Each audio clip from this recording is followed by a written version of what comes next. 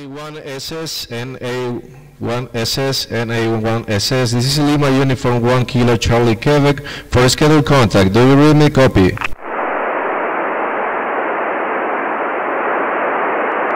NA1SS, NA1SS. This is Lima Uniform 1 Kilo Charlie Quebec for scheduled contact. Do you read me?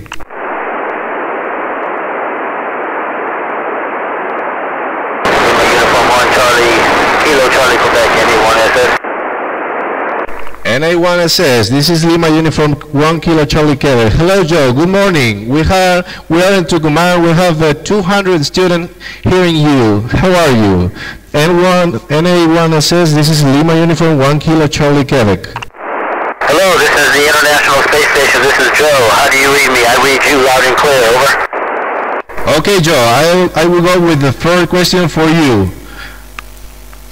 Hi, this is Sofia. What research activities you are developing in space do you consider more relevant for the future of humanity? Over. Hello, Sophia. So we are doing a lot of experiments up here. We're doing a lot of cancer research type studies. We're doing a lot of pharmaceutical, looking at drugs that can enhance our lives, and then a lot of exploration. So I think we're doing a lot for humanity. Over. Hi, this is Justina. What kind of research you do in space can only be done there and not on the Earth? Over. Yeah, so since we are in a microgravity environment, we can do a lot of studies here with crystal growth, fluids. We do a lot with fire, so things that can only be done in a microgravity environment. Over. Hi, this is Josefina. Have you seen anything weird or unusual in space that science hasn't been able to explain yet? Over. Hey, Josefina. So there's always things that are unusual that we see from here, but most of them can be explained. But that's the beauty of exploration, is you never know when you're going to find something unusual that you can't explain. Over. Hi, this is Camila. Considering you know both Earth gravity and space microgravity, which one do you prefer? Over. Hey, Camila. They both are, they're just so different that I love floating in microgravity, but after being here for 6 months or so, I'll be ready to feel the force of Earth's gravity. But if you ever get a chance, come to space. Over. Hi, this is Paula. After living so many months in space, have you developed any different perspectives on the life and problems of the world on the Earth's surface? Over. Hey, Paula, yeah, when you see the planet from 250 miles away, you see how beautiful it is and how it's all interconnected, that while we have different countries, we're all one people, so you do get a different perspective from here. Over. Hi, this is Federico. Are there any Argentinian or Latin American people working in your team? Over. Claro que sí, yo soy boricua, mis padres son de Puerto Rico, so we do have Latin Americans, we have an Italian here as well, so along with the Russians and Americans, we have a truly international space station. Over. Hi, this is Agustin. What was the most complicated situation you had to go through in the ISS and how did you solve it? Over. I think doing a spacewalk always leads to complicating issues, and so if you make a mistake, you just have to learn from it and then try to move on and improve what you do. So luckily we have a big team of support. Over. Hi, this is Luca. How do you think you will feel when you return to Earth after a long time? Over. Hey Luca, this one for me will be 6 months. My last mission was 4 months, and so I know I didn't feel great for the first 24 hours, but after that things got better. But it's amazing how strong gravity is when you've been away for so long. Over. Hi, this is Pilar. Does everyone have the same role in ISS or are there superiors and subordinates? Over. Question.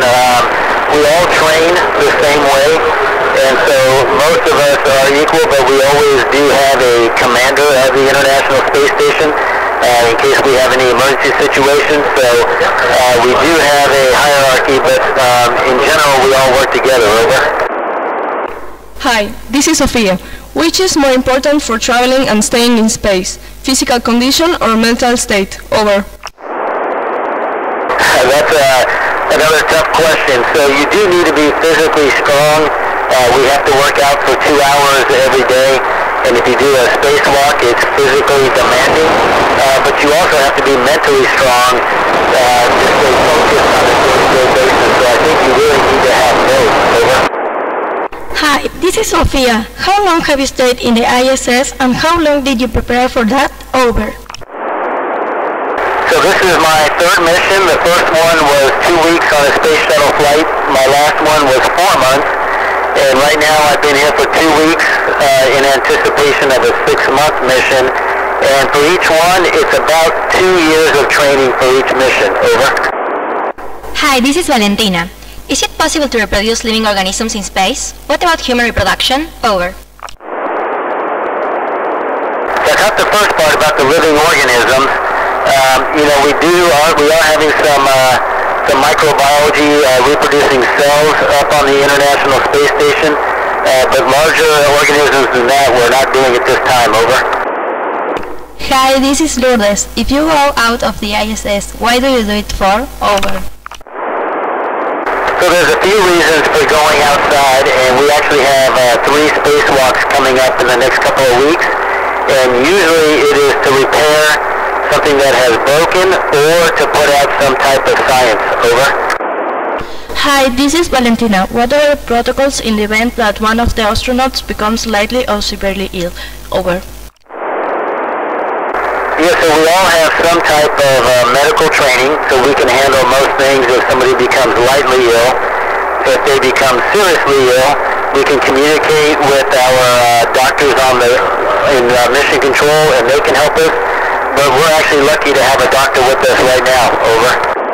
Hi, this is Agustina. How do you spend your free time, if you have any? Over. We do get a little bit of free time on the weekends and at night, and so just like down there, we check email, we have a telephone where we can call people, but the one thing we have here that we don't have on Earth is the view, so we spend a lot of time looking out the window and taking pictures. Over. Hi, this is Federico. Can you communicate with your relative frequently? How do you do it? Over. So again, we do have a telephone and we have email, and then once a week I have a video conference with my family in California. Over. Hi, this is Paula. Would you like to come back to space, or this is an experience that you would not like to repeat? Over. Well, this is my 3rd time, I love being up here, and I would love to come back and do something different. So it's a wonderful experience and one that I hope I get another chance to repeat. Over. Hi, this is Sophia. Do you have an agreement with the other astronaut on ISS on what language or time zone to use? Over. Well, Sophia, the official language on the International Space Station is English, but of course we have Russians on board, and when we fly on their vehicle we speak Russian.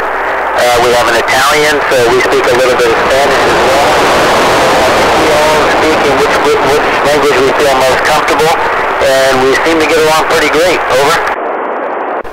Okay, Joe, I appreciate your time because I'm losing the elevation. Now I have 9 degrees just only. I really appreciate your time. Me gustaría darte un saludo en español de todos los argentinos que estamos acá y suerte para tu país, Puerto Rico. NA1SS del EU1KCQ. Muchísimas gracias, fue un placer y ustedes hablan ese inglés demasiado bien. Muchísimas gracias. Okay, Nancy Alpha 1 Sierra Sierra, this was Lima Uniform 1 Kilo Charlie Quebec from Tucumán, Argentina, Colegio Nueva Concepción. It was a pleasure to contact with you. Thank you for all and appreciate your time. Nancy Alpha 1 Sierra Sierra, this was Lima Uniform 1 Kilo Charlie Quebec. Over. And November Alpha 1 Sierra Sierra is signing off, and thank you very much. Over and out. Okay, bye-bye and good flight.